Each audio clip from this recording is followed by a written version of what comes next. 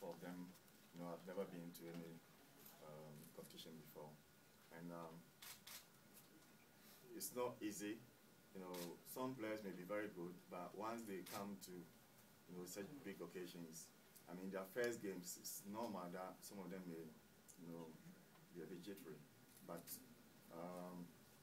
I believe that, you know, if you played, for me, I played for the national team for about 11, 12 years, and I've been in the system too as a coach for some time now. And, you know, being the national coach, the most important thing is making sure that you take your own decisions, making sure you do what is right for the nation. And I personally believe that the young guys that I've got at the moment,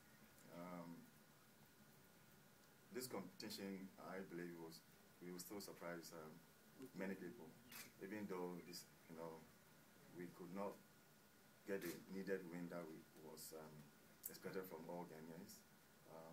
I believe that we've got very good talents. We're trying to size them up, and we will meet again, and you say, oh, coach, you said it. I believe that.